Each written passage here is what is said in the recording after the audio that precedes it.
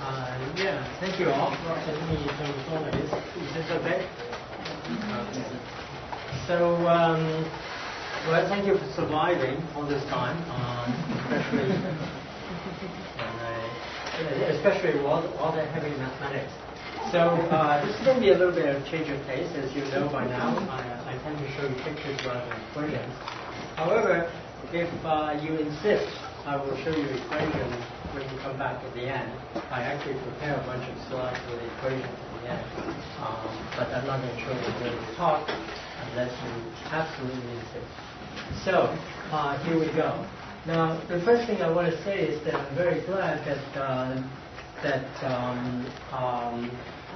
Sid has managed to change your idea of electrostatics.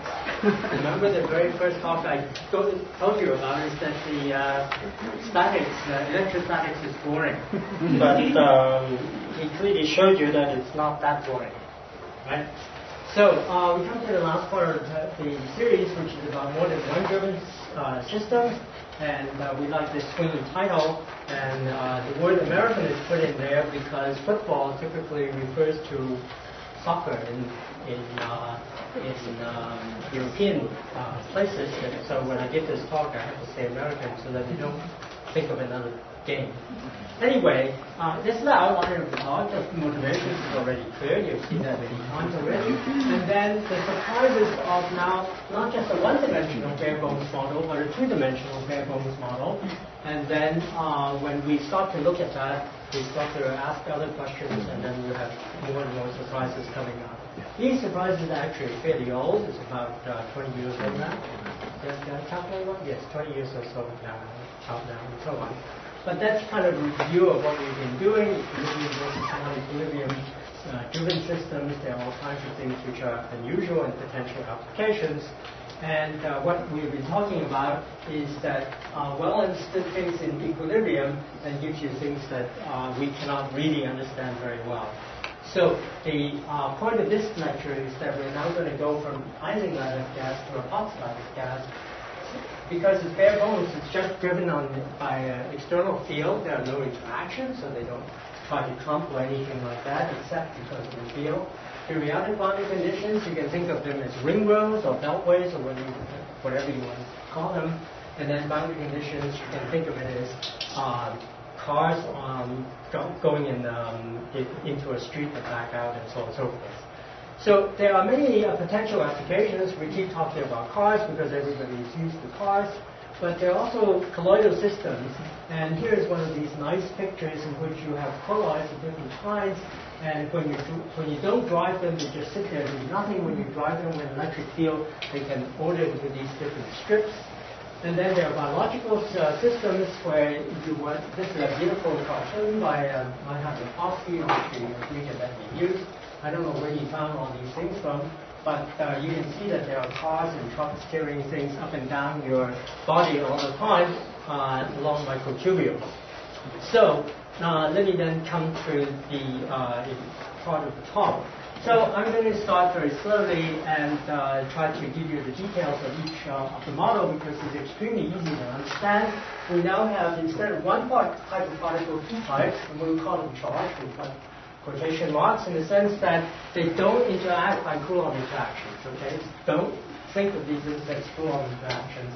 Just think of them as being something that when you apply a field, the red one likes to go this way, the blue one likes to go that way. And if you forget which goes which way, think politics. This goes to the right, that goes to the left. Okay. Now, we're just going to put them on a periodic lattice that has H type and L in this direction, and then ask what happens when you do this. Periodic boundary conditions is of course not gravity, which is what would happen in this book, and I've shown you already a picture like this. Here's two species, and imagine that they're not interacting. Thinking about charge, you tend to think of Coulomb. Thinking about this as gravity, you don't tend to think of it as Coulomb. So this is a nice picture of gravity associating with these guys going uphill and downhill. Anyway, that's just a picture to amuse you. So here are the rules. They cannot occupy the same site for two different particles. You cannot occupy, yeah, there is exclusion. That's the only interaction. And that's the only thing. If they're allowed to occupy the same site, you literally have what Sid was telling you earlier, random diffusion of things. You can ask interesting questions as well, but at least you don't have to worry about the fact that there are a lot of particles. Okay? So the rules are extremely simple. You simply pick a pair of sites, and if it is a particle whole pair, you just exchange them with rate 1, except for the jumps that are against the field. So this guy doesn't want to go here, but he's very happy to go down to the other side. Similarly, this guy doesn't want to go there because he's trying to go to the left, remember? And you would happily go there. If you pick this particular pair, it just goes to rate 1. So that's about as simple as possible. Just jump anywhere you want, except for the ones that are going in the opposite direction, opposing the field. If you pick a pair of particles, then we sometimes let it go and sometimes don't let it go. And you can set gamma equal to 0, in which case it would not exchange at all. But if you pick gamma to be non-zero, then, for example, you can exchange these two particles because of periodic boundary conditions. These two, on the other hand, when you want to exchange them this way, they would go with rate gamma. Had it been opposite, unfortunately, I didn't have a pair the other way. But if you want to go the other way, again, it would be suppressed a little. So this is an unbelievably simple set of rules. And you ask, with this kind of situation, what are the control parameters? You can change the width, how many lanes you have, how long the road is, how much you are suppressed by going backwards, and then this possibility of gamma. And then the only other control parameter is how many particles can you put on the system, and then what is the difference of the number of particles you put on the system. That's it. That's the only control parameter in this game. Most of the time that I will talk here in this simulations and so on will be half-filled neutral. Okay? So equal number of pluses and minuses. So if you want to have something that is familiar with what you're, or something to associate with what you're familiar with, is that imagine there are fast cars and slow trucks on a multi-lane road, and you go into a co-moving frame with the average velocities, then the trucks look as if they're going this way, and the cars look as if they're going that way. Every now and then a car overtakes a truck, and they have an exchange like this. Okay? And if you have that in mind, then you do not want double occupation. That would cause a lot of problems. Okay. What happens if you have a one-lane road?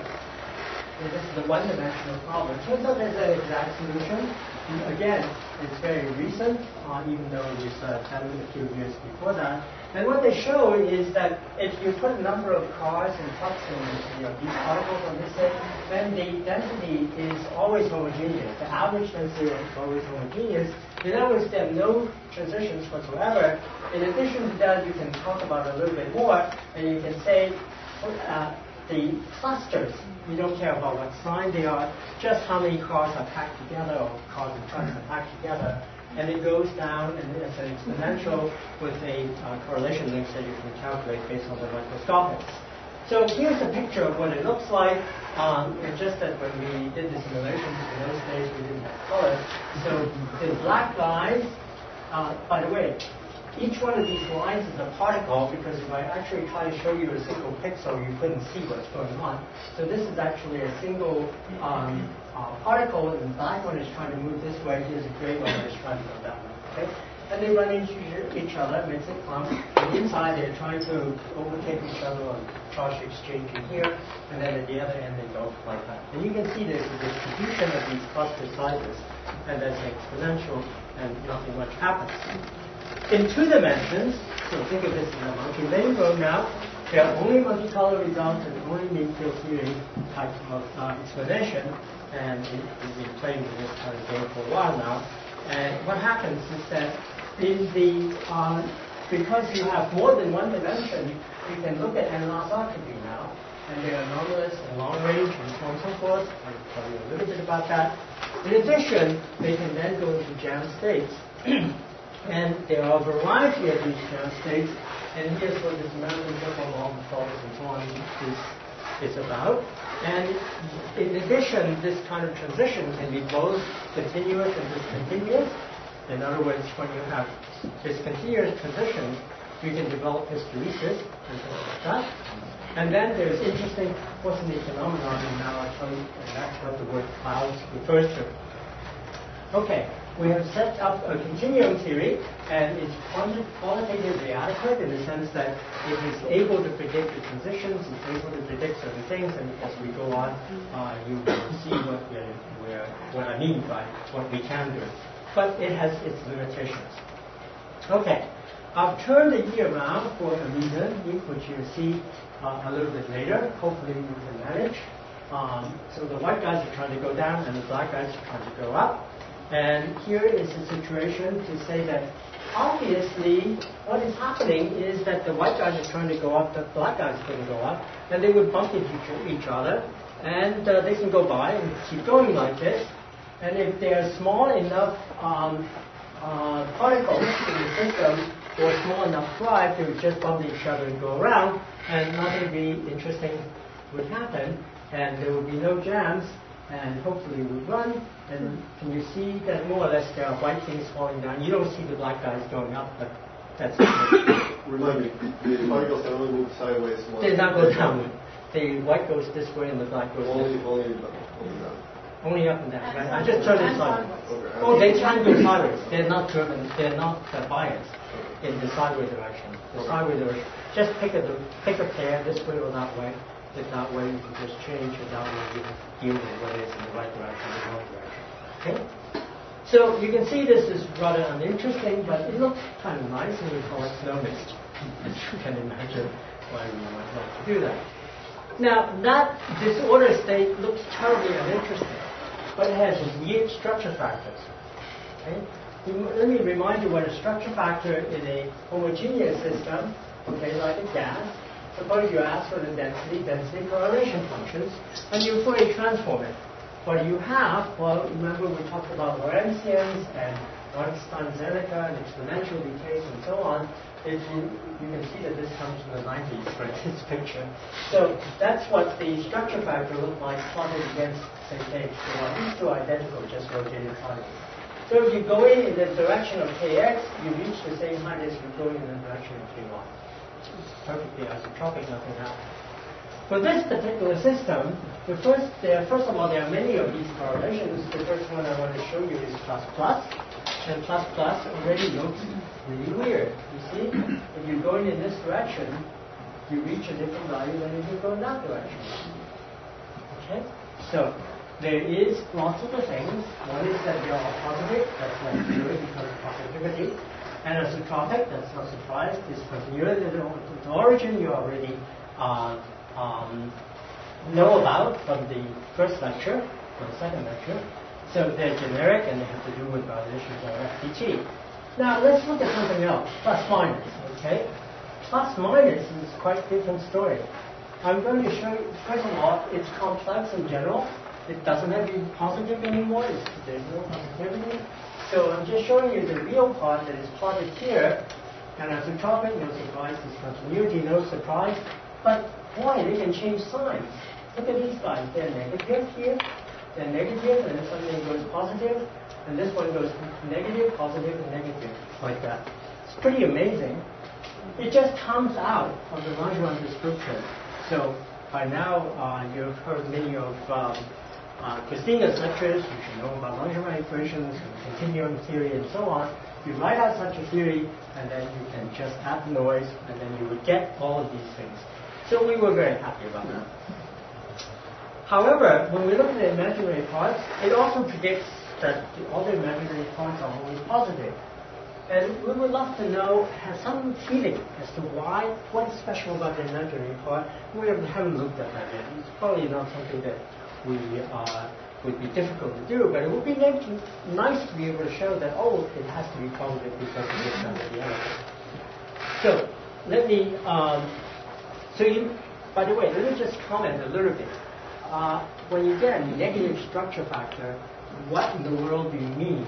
Well, it turns out that this thing is the average of structure factors. And what I mean by that is that you run the simulation, you have a sample, you calculate the Fourier transform, and you run another time, you calculate another one, you calculate another one, and so on. And so you actually have a whole distribution of these guys, a distribution of structure factors, and the positive ones, and the distribution turned out to be exponential on both sides, and this exponential is sometimes positive and sometimes negative, and depends on which one is positive, which side is bigger, as to whether the average is bigger or larger than 0 and less than 0. So it's quite a complicated situation, which I'm not going to go into anymore. Let's now come to the story that we want, that make up this picture to begin with. If you now start to make big enough E's or large enough M's, so start to fill it, then this is what it's like when you run the system. After a while, it goes into there. And by the way, we have one of our students nicely wrote up a script, so I have that demonstration here, and if you want to stick around at the end, you can play this game ad infinitum. Okay? You can fill it with whatever you want, E's, whatever you want. And now, I'm sure that you will see why I call this American football, because what happens there is that people get up, they try to go in opposite directions, they crash, and they stop in the middle. And this happens over and over and over again, right? Isn't that right? Now, before I go on to basketballs, let me ask you, suppose you play the American football game with lots more white guys than black guys, what's going to happen? Well, you would imagine that the white guys would win and would then push the black guys out of the way, right? Well, think of the rules that we have chosen is such that the white guys retreat. So the whole thing drifts like this. Okay. So it's surprising to begin with, but in this case it's not so difficult. It's a little bit about it, and it's fine. So at the time that we were playing with these things, I was also very interested in interfacial phenomena. And you know that this jam can occur anywhere because of the periodic boundary condition. It can occur here, here, here, and so on. So if I take a lot of samples of these things, say we jam in different places, if I were to put them together, what's going to happen? Is it going to then, somehow tie each other together? Or is it going to go flat? What is going to happen? And so we started saying, all right, let's look at samples in which this one direction is very different from the other direction. So the aspect ratio of the sample is very different. I was looking for waves. Instead of waves, our postdoc at the time came to me and says, I'm finding barber poles. And I said, what are barber poles? And he says, they look like this. They sometimes jam into a tilted stick. And I said, no, you must have some bug in your program. He says, no, this is right, and so on. So we argue a little bit, and finally we agree that he's right. And where does barber pole come from? Well, you notice periodic boundary conditions, so you take the strip here and wrap it around like this. And you know it's periodic, so you can duplicate it, and what you see is a strip that lines up, right? So, and in addition to that, unlike this system where the particles come in and have nowhere to go, this one actually has a residual current because the particle can come here, goes down here, goes up there, goes down here, and it goes down like this. At steady state with a current. So this is the critical aspect issue, where it goes from the American football contribute to barber pole. It's coming. It's really coming. Let me tell you about the cloud sphere. So you may ask, how does a system that starts off with smoothness get to here to begin with? And so I take a big system, and now I evolve it. And now you see why I chose the color, we chose the color that we chose. They're clouds. So that's now that you know what I'm talking about, we can go on. Are there any questions about this simulation? The only difference is the size between clouds and... This is not the end state. Okay. It's keep going coarser. So we have let things like this run overnight and then go back like that. It depends. When you do a deep infinity, it can never go backwards. So it very often then freezes into two American football-like things, and then it's died. It's dead. Undo it so. But if you let E to be finite, then it will eventually undo itself and this will go straight. Royce, can you say about the length scales in cloud formation? It's coming. That's the coarsening issue. So it seems these pictures are mostly from the periodical boundary condition. Yes. So did you try very thin, like a real high wedge? Oh, you mean with in and out? With things coming in and things you going make out? it very thin and very long, so you don't need to worry about the periodical boundary condition this much. You mean you don't want periodic this way and you want it very long and thin? Yeah, it would then, well, okay, if you make it, let's say 10 this way and let's say 3,000 that way, then what happens is that these little clouds will find themselves and immediately go across the band. They go into lots of little bands. I see. And then if you don't have E equals infinity, these little bands will eventually coarsen extremely slowly. Yes? So, stupid question. Your particle number is conserved? Yes. And you have periodic boundary. Yes. Yes. Yeah, this is really the bare bones situation. You don't, once you open it, you remember it's doing one-dimensional DES. Once you open it, then life gets miserable. Any other questions? Good. All right. So, what can we say so far? This order states with V at S, we know. These transitions actually can be predicted, and with this mean field theory that, if you insist, I will tell you about at the end, okay? So we'll just go on for the time being. However, here's the question that you are asking. So this Barlow pole is actually not, I mean, you can think of it as a Barlow pole if you like, but the other way you can think about it is that you can take the configuration and wrap it this way first, okay? And then try to wrap it into a torus this way. Okay? So once you wrap it this way, you have a choose.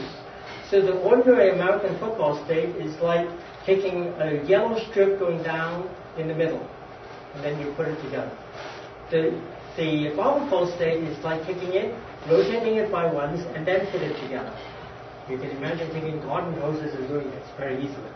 So that tilt that you see, it could be thought of as a winding number.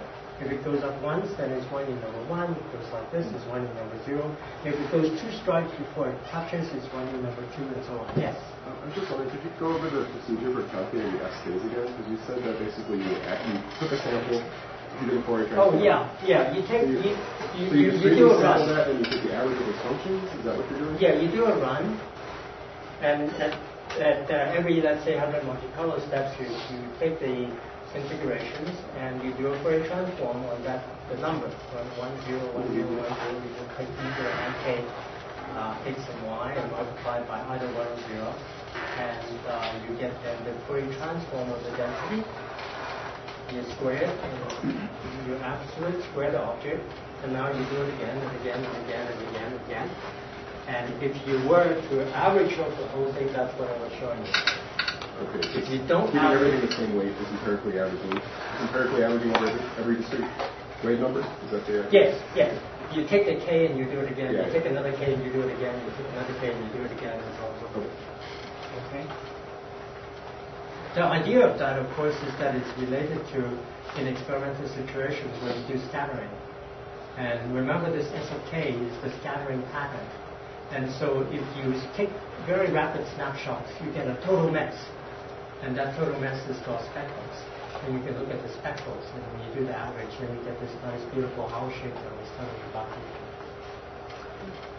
Okay, so there are a number of things that we don't understand that is in this red, and I'll now talk about it a little bit. Okay, this is the method. So, to answer your question, we did a lot of simulations in which the horizontal direction, remember the drive is still this way for the time being. Horizontal direction is 100, and then we change this direction from 1 to 30, we can go all the way up to 100, in which case it would be square. So 10 means 1 this way and 10 that way if you like. And the black represents, and we run 1,000 initial configurations and ask how often does it go into an American football state and how often does it go into a one-on-one state and so on. And this is a very interesting plot because it suggests that there is a way in which it suggests that there is an attraction of the domains of these two things, if you like, in which if it is 1 to 10 ratio, 4/5 of the time will become a bubble pole, and then at 1 to 7 ratio, it's the best for getting a bubble pole, and then after that, it starts to not have anything anymore, and the very first things that we did was sitting at 100, which is over here, which is why we never saw a bubble pole to begin with. Okay? This pattern is, this 1 to 7 ratio is so favorable that we even have 2 runs out of 1,000 in which it locked up into a winding number 2 step. We're actually going. Is this effect in any way density dependent? Like you increase the concentration we of have white and not black? checked that. This is always 1/2. Okay. And you put this in. This just takes a lot of runs to make a number. So that would be an interesting question. Now, I have spent quite a bit of time, or we have spent quite a bit of time trying to figure out how we can predict such a distribution. No idea where to get there. Now, you remember that I was waving hands before like this? I can try to wave some hands about why 1 to 7 is important. Yes? Just a quick question before that. If the winding number gets more and more vertical and becomes, straight up and down, is that just called American football again, or is that called... American football is omega equal to 0 because if flat. you don't, it's flat. But if you change the aspect ratio and it gets really, really steep in the slope, wouldn't it just look like American football again in the other direction? Oh, okay. All right. So let me see if I understand your question correctly by restating it. So if you change the aspect ratio, the bubble pool would get steeper and steeper. Is that what you're worried about? Right. And what if it? And then as you change the aspect ratio, it just looks like the same thing. Right. So the slope of the bubble pool is dictated by the aspect ratio. That's understandable, right? Because of the periodic boundary condition. First of all, is that okay? Yeah. So the slope is dictated by purely the aspect ratio. If you have winding number 1, it has to go from corner to corner. Okay? And now, by the time you get to a square sample, a bubble pool would have to be 45 degrees. Okay? By contrast, the winding number 0 doesn't care a thing about the aspect ratio. You can get as long as you want. Okay? Does that make sense? So you can get as long or as short as you want. You would just always do this. So what happens in the limit is the winding number goes to infinity? Well, then you go like this. Yeah. We never see that. I think the answer It doesn't show up. It just doesn't happen. It doesn't show up. You don't see that. The best thing you can see occasionally is the winding Is number is 2. So what it does is you make this, the aspect ratio closer and closer to square, it just goes back to the standard American football case. It just doesn't find it. Now, one thing I can address concerning this statement is that if you make it longer and thinner and just keep making it going like this and starting like that, what is going to happen is that locally it would find one of these bubble poles. Okay, it would try to go like this, say. But then it can go like this as easily as it can go like that. So you can take the strip and look at locally. It looks like a winding number plus, a winding number minus, a winding number plus, a winding number minus, and so on. And what you see is that the plus and the minus can annihilate. Right? A plus means it's going like this, and a minus means like that, and they can find each other and then go to 0. Okay? So somehow it does this, and then you would have lots and lots of easy figures, and then it was unimportant. Any other questions? Yeah, what did you do to understand it, to try to understand it? Mm-hmm. What did you do to try to understand it? Try to understand this distribution? What did you do? I mean, you said you tried to explain it, but what did you do? Okay, the only thing that we try to do is the following. If you have a particular aspect ratio, and that is favorable for picking up things like this, it means that there are natural slopes in the system. Right? If somehow the microscopic loves the slope of 1 to 7, then this is very probable. Right? Why would 1 to 7 come up? If you look back at the clouds, I mean, you can imagine what the clouds look like.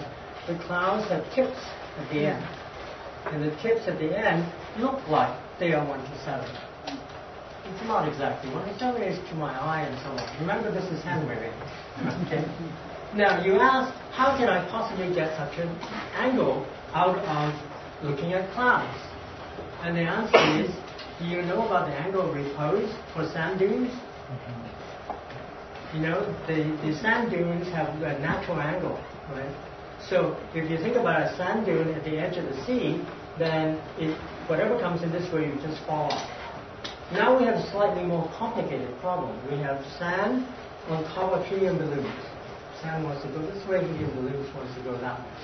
If the angle was too narrow, like this, it's easy for them to find through, and it would thicken. Agree? If it is very thick, this stuff would fall down and it would jam and go there. Somewhere it balances. And I didn't know how to find this. That was fun. So is it like some kind of self-organized criticality? Well, I wouldn't call it self-organized criticality. There's nothing critical about this system as far as I can tell, but it's certainly finding some kind of stability. It's thin, it doesn't like it. It's thick, it doesn't like it. Somewhere in the middle, it likes it. How do you find that number? But it didn't take into account the time it takes for the particle to do one period, something like that? I don't think so, because the clouds doesn't depend on the periodic boundary conditions. I was wondering, does it have any dependence on the probability for it to go to one side or the other? Like if you decreased the probability of a sideways move, so that it would only diffuse so fast? I'm sure, because at one point or another, if you don't make them go sideways, they're not going to do that at all. Of course, but I mean, if you slow it down or sped it up a lot. We didn't try that, except in the context of the very last piece of this talk. Okay, so if we get to the last piece of this talk, you will get a little bit of your answer. Okay. All right. Let me go on to the next piece, which is coordinate, which is to answer Sid's question. So you remember that it's going on, and makes clouds. Very nice. So we want to look up quantitative way of understanding what's going on. What I'm showing you here is it looks like one picture in this thing. Right? Here's the 1,000 by that way, and I'm sure that all of you have noticed already, especially if you stared at the public lecture thing a little bit more carefully. This is that guy, this is this guy, and this is that guy, and this is T of 1,000 after starting at random, 4,000, and another factor of 4 later. And what I'm trying to show in this picture is obviously the fact that there is visual self-similarity. Okay? So now let's be specific. We're going to look at now the structure factor. In particular, we're going to look at the structure factor K equal to 0 of K. And at early times, it is quite large. Remember, the peak of this thing is measuring the size of the clusters, right? The size of the clouds, if you like. So large K means small clouds, and as time goes on, this clouds get bigger and bigger and bigger. And this is the peak in time. If you take this set of guys, rescale both S and K so that the peak sits on top of each other and do a log plot, that's what it looks like. This is what we mean by dynamic scaling. Okay? This is truly what you mean by, at a later time, if you rescale the distance, you will get the same structure factor. I was not confused with that K there, but it's K and Y, isn't it? I'm sorry, did I say it the other way around? You didn't say anything about K. What K is? This is Kx equal to 0, and this K is Ky. Okay. Yeah. So that's consequence. Yeah, sorry about that. But I was about to say something else, and that is no other scaling has been found. Nothing else. Not 1, not 2, not 0, Kx, and so on and so forth. And this means the following. Only the bands are coordinated. Kx equal to 0 means you first do an average this way. So think of it as bands, okay? The local density on a band somehow is coordinating only in this direction, despite the fact that visually it seems to be coordinating in all directions. We don't have a good explanation for that whole scaling function except for large K. And here's the really bad part. That beautiful continuum theory that we were able to use to describe transitions is absolutely horrible. It's really horrible. And we have no idea why it's so horrible. It's no worse than the first thing that I told you about. In a continuum equation, it doesn't give toe plazas, it gives icicles and things like this. Anything special about alpha and beta? Alpha and beta, the values? I don't remember precisely. Nothing Nothing particularly meaningful. I mean, there's some stupid number. I mean, we couldn't. Right. The continuum equations is just completely different. Okay, I mean, it's nothing like this.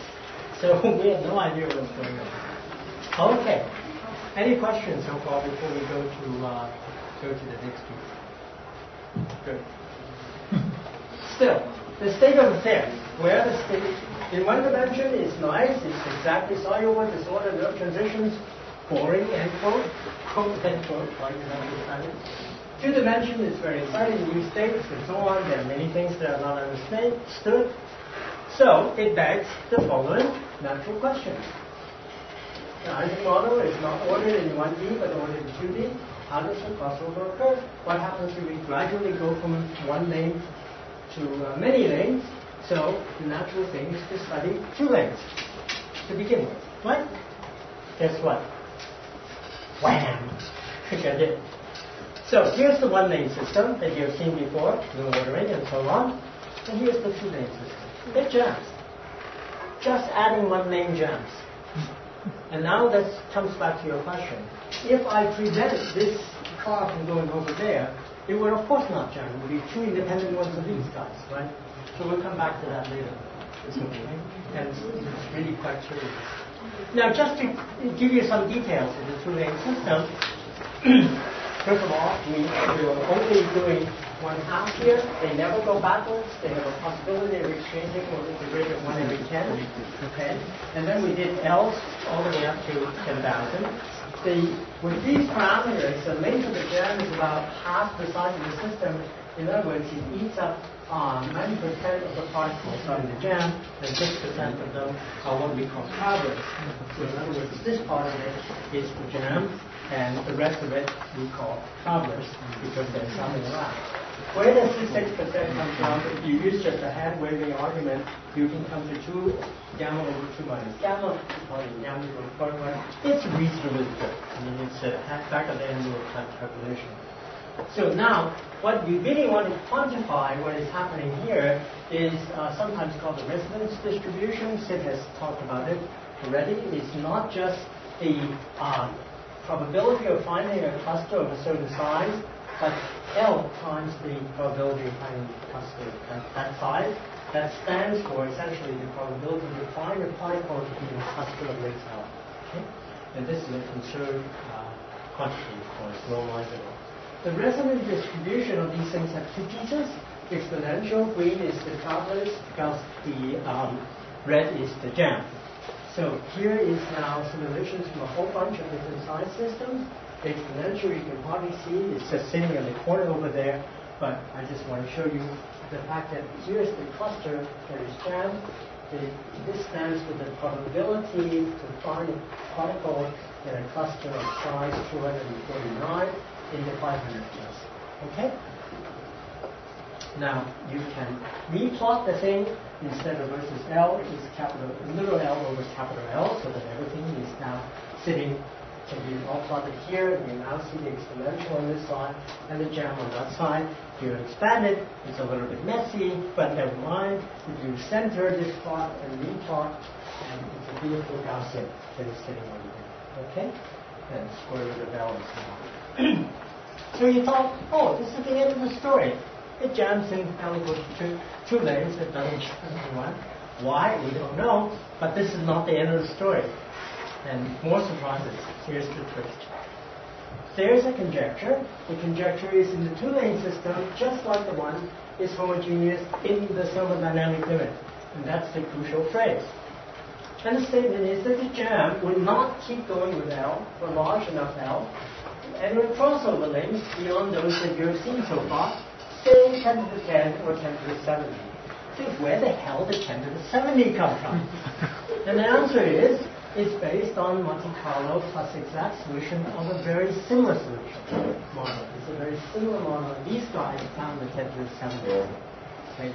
It's some zero, some fancy special function raised to some power and so on. That's where that 10 to the 70 comes from. Now, just to let you appreciate what 10 to the 70 means, the radius, remember we're talking about L, right? This is length, not volume. So the size of the universe compared to the Planck is only 10 to the 60. So 10 to the 70 is not something we have to worry about in any way or form. And it also has a criterion that they came up with, and the criterion has to do with currents, which I won't go into. So this is the conjecture associated with this case. So we try to do something about it. We try to say, well, suppose we choose this exchange rate. How often can they overtake each other? Because we know that if they can overtake each other all the time, there will be no jam. And when we take this too low, it will jam. So perhaps we can treat it and see what happens. So we start to pick a gamma that is not as small as 0.1 but 0.45 and look at sizes to various things. And here is that resonance distribution again. Remember, a big bump means that there's a jam. Here's a microscopic cluster. There's a little jam there. Here's going on. So when you increase the system size, it is certainly consistent with the fact that the microscopic cluster goes away. Forget about this piece. That's just the exponential in the middle. However, it doesn't support it 100%. Here is the so-called phase diagram. We plot gamma here, and we plot the permutation here. Okay?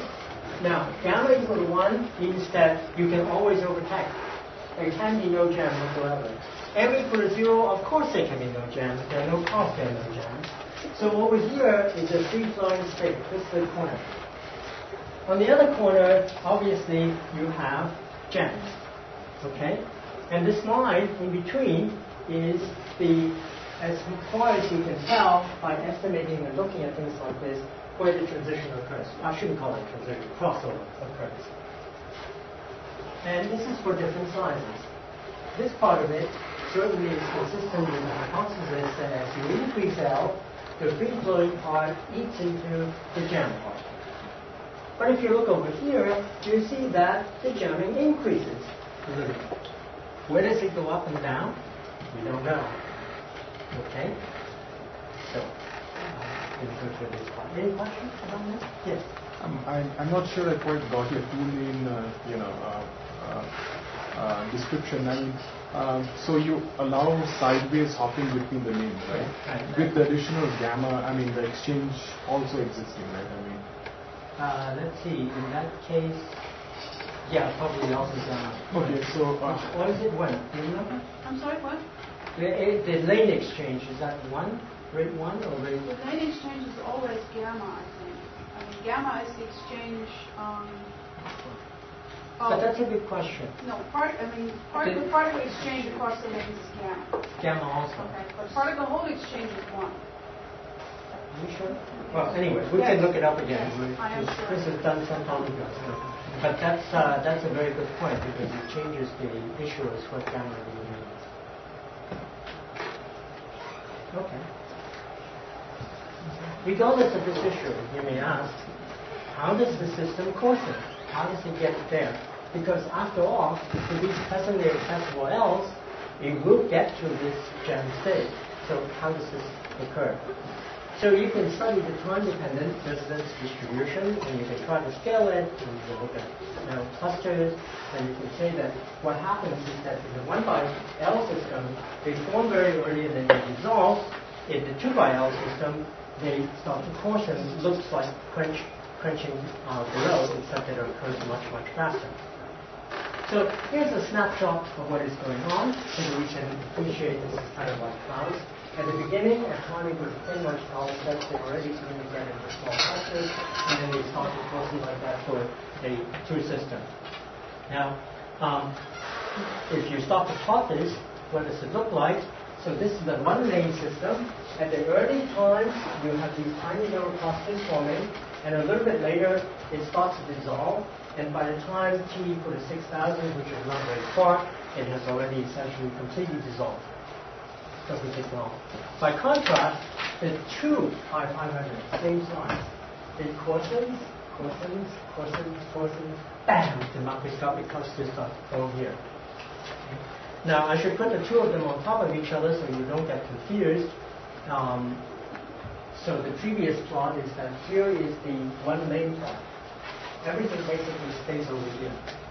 The other one just jumps over. Now, I'm not going to take you through the details of the clustering process. So let me just jump to the summary of this fast proportioning process. Is that with these particular values, what you find is that the cluster growth is g to the 2/3. Now, for those of you who are familiar, especially with ordinary porcelain, g to the 1/2 is quite common. G to the 1/3 is also quite common, but this one is g to the 2/3, and that's why we say that it's much faster than normal. Dynamic scaling is okay. The scaling function that we get out of this dynamic thing looks exactly like the one that a theory has been created for a single species. That's something that is very strange, which we don't really understand, but the wrong exponent. The scaling function is right, but the exponent is wrong. If you improve on this particular theory, it gives a pretty good fit to both the exponent and the whole scaling function. But this kind of hand-waving way of changing a theory and so on and so forth is not very satisfactory. So there is still quite a bit of things to be done. Now, coming now to the last part of this, the ABC, I want to talk about later couples. What if you now make the guys prefer one lane or the other? Suppose you say that the cars and trucks like to stay in the fast or the slow lane, what would happen? How do we do this? We simply introduce a P, which is a probability that when you pick a pair like this, a pair of sites like this, if you're in the wrong place, you would try to, if you're in the wrong place, you would use P to go to the right place. Okay? So, let's look at P equal to 0 means that you don't care. So that's like Jan said before. If you keep P equal to 1, that's very obvious because the probability of choosing the right lane is 1. So it always goes to the cars always go to the right, the fast lane, and the trucks always go to the slow lane, and you would get nothing. So this is the P equal to 1 case, okay, where all the guys are in their right lane. How we're going to measure this quantity is that if your P equal to 0, there should be an equal mix on the average. If your P equal to 1, you have fewer cars and trucks on the lanes, right? So we can pick a guy that we call Q, that is just the excess. Just say the number of cars minus the number of trucks on the fast lane. In this case, because in equal mix, there's no excess. In this case, the number of cars minus the number of trucks is 1. Density efficiency. Okay? What can you expect this Q to be as you tune this P? Well, you would expect something monotonic like this, right? As you increase P, the Q will start from 0, no mixing, fully mixing, to fully law-abiding. In fact, this curve is created by just applying no drive whatsoever, because that's equilibrium, and that's Boltzmann, that's very easy to do, and you would get a curve that looks like this. Instead, here is like this. It goes up, and then it makes a little change, and it goes up again. And we have not a complete idea of how exactly this happens, but let me show you something even more interesting about the details of what is so special about this point, and then the points associated with this funny case. Okay? So it has to do with the profiles. Now, what I'm plotting here is the density of cars minus trucks in the fast lane. In other words, this is the excess that we're talking about. Let's look at the right curve, that is P equal to 0. That's easy to understand. There is no, out here there are travelers on the two lanes, and there's equal mixing. And then you hit the jam, and in the jam, the back of the jam, there are more cars, and in the front of the jam, there are more trucks. Okay? Is that easy to understand? All right? Now we're going to tune P up to point A. So, 4/5 of the cars prefer to go, 4/5 of the time that the cars prefer to go to the fast lane. So it's not surprising that in the traveling region, you already have a displacement. There are more cars in the fast lane in the slow lane. That's what you expect. So it jams, and of course in the fast lane, in the jam itself, there are more cars. Not surprising. Okay? What I want to point out to you is that the jams are still aligned, which is not in this picture, and there are excess over there. If you look at this thing very carefully, you see the black is a little bit on this side, and the black is a little bit on that side. And we haven't done it quantitatively is how this happens, to track how it happens. But the jams get longer when you put in lane preference. Isn't that surprising? At large P, things get even more exciting.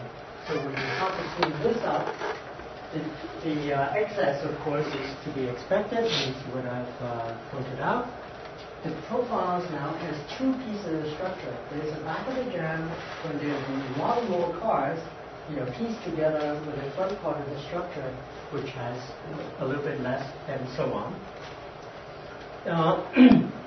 When you tune up this P, the density of the travelers go down, something that it's very hard to understand. What is even more interesting is that the jams are offset in the sense that if you imagine a whole pile of cars up here and a whole pile of trucks down here, there are two jams, before they are aligned. But now the jams are offset like this. Now, I hope you've seen this phenomenon already. You're driving a fast car, you're in a fast lane, you run into a jam, there are lots of cars sitting in the fast lane, and you say, gee, there's nothing over there on the slow lane. You move over and go down a little bit and you try to come back. Right?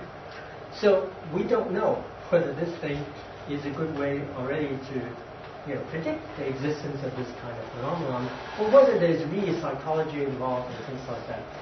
So let me just make some remarks. Simple model seems to show some effects that you may or may not see. Numerical integration is qualitatively the same behavior, but we really need to have a better understanding of the negative response and better theory to predict what is happening quantitatively. So, what can we look forward to? Well, how about this? Despite this simplicity, this model is still, offers some interesting things. Many has already been raised. What happens if you add more lanes? What happens if you go to 13 lanes? What happens if you start to make large trucks and small things? And what happens if you start putting in interactions? What happens if you put in gravel patches and roadworks and so on? This is totally endless. I should mention at least one other model which is very popular but which has nothing to do with cars is the so-called ABC. This looks like American football ball with cones and clouds, but no, it's actually three sets of particles in which they are driven in parallel. The A's like to go forward, the B's like to go forward, the C's like to go forward, but A likes to overtake B, B likes to overtake C, and C likes to overtake A. And you thought, gee, this doesn't sound very physical, but never mind. Let me look at it. What can happen? What happens is that thing has space transitions, and under certain circumstances, it can even be mapped into a totally equilibrium model with a long-range Hamiltonian, which is what makes it jam. But as soon as you go away from those special points, they're not Hamiltonian, and then you have to wiggle and wiggle and wiggle and so on and so forth. You can obviously go on and talk about multi-species. After all, drivers have very different preferences. It's just not just fast and slow.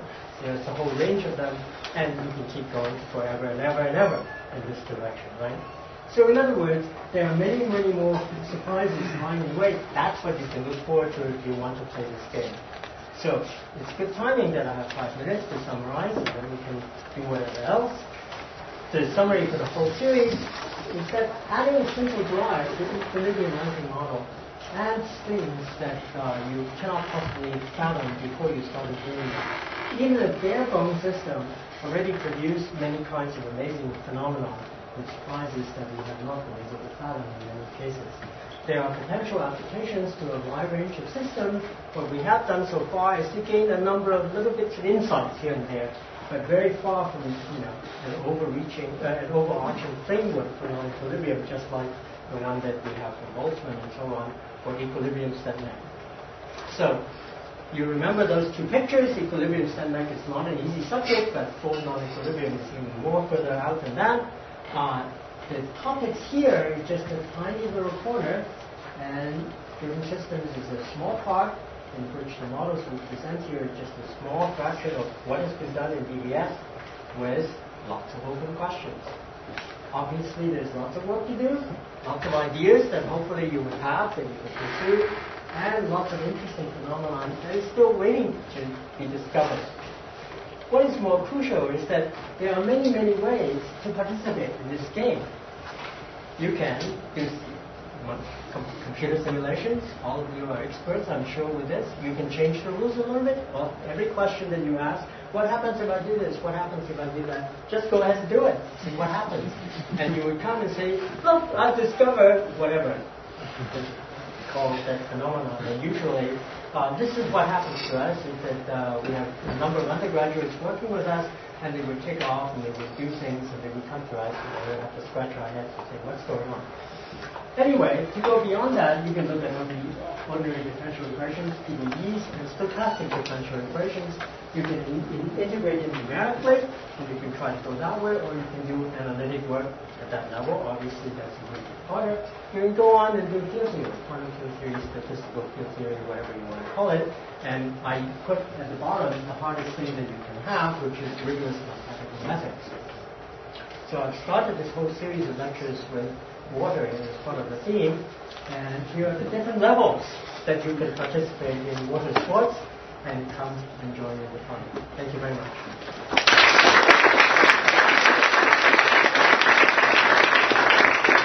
As we announced, we actually have a postdoc opening, so if you really want to join in the fun, come and talk to other people. Yeah. So, more than a couple of times you mentioned 13 elements. Yes. Is 13 special and why? Apparently in cells, this is my understanding, my little understanding of biology, is that you have microtubules in which the motors walk along carrying whatever is needed from one end to the other end. And I still remember a lecture by one of these guys that says that one of the cells that controls your nerves down your little toe stops here, and if you calculate diffusion time it takes to go take the material from here to there will be about the size of the age of the universe. So these guys take the material down and they walk on lanes, and there are 14 lanes around the Yes. Since you don't really have a Hamiltonian here, how do you turn out the driving? How do you predict equilibrium properties? How do you do equilibrium mechanics of the thing?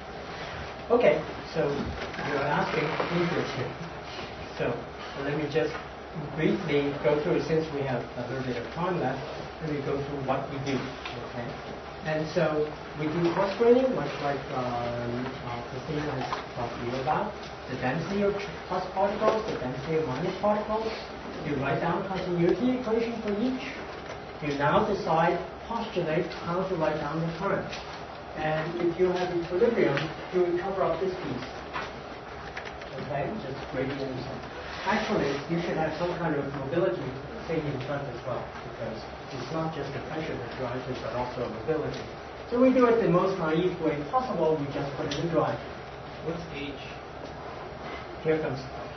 In our case, since let me just mention mobility first. In order to have mobility, in order for things to move, you have to have some density, and you have to have poles. Phi is the notation of poles. Okay? It's just 1 minus rho plus minus rho minus. And in our case, because we have an entirely free thing, the Hamiltonian is just 3 parts of the free energy. Okay? And therefore it is just pole log pole, rho log rho, rho log rho. So we just put in something like this. If you now start putting in interactions, then you will put some more terms here. Okay? It's kind of an entropic part. That's precisely. The log of the... Precisely. So that's the part of the Hamiltonian that we actually put in. Okay? And then you rewrite it in terms of these two densities, and those are the equations that we play with. Okay? These things don't look so bad. These things look bad just because, first of all, that piece we recognize is nothing but ordinary diffusion. Okay? And this piece is nothing but saying that if you have mass and you have some charge, then charge if it is non-zero, then it allows you to move. That's really what that is. And then this is the part that has to do with interdiffusion. If there are two species trying to walk through each other, that's the normal thing that shows up in interdiffusion. And it just comes out of those equations that we saw from those are the equations that we have. And then and what you need to do is to add on the constraint that the integral of the holes is just the size of the system times 1 minus m, m is the mass density, and the integral of the charge density is q. That's what you need to impose. Okay? And then you try to solve those equations. All right?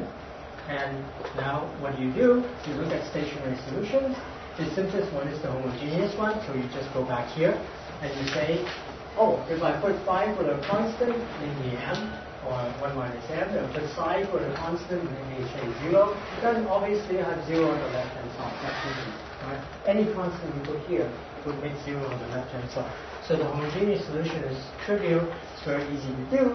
If you now do linear stability analysis, you would be able to predict the phase boundary.